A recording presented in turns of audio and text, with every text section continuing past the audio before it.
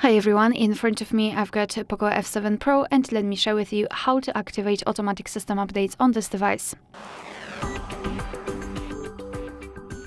So let's start with opening the settings and first enter About Phone. Now we have to keep tapping on the OS version until you'll see that you're in the developer mode. It should take approximately 7 to 10 taps. Then let's go back and scroll down to the very bottom to find additional settings. Scroll down again and enter developer options. And here all we have to do is to scroll down just a little bit to find this option, automatic system updates.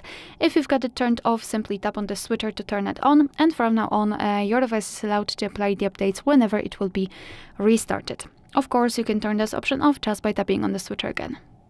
Alright, so that will be all. Thank you so much for watching. Please hit the subscribe button and leave the thumbs up.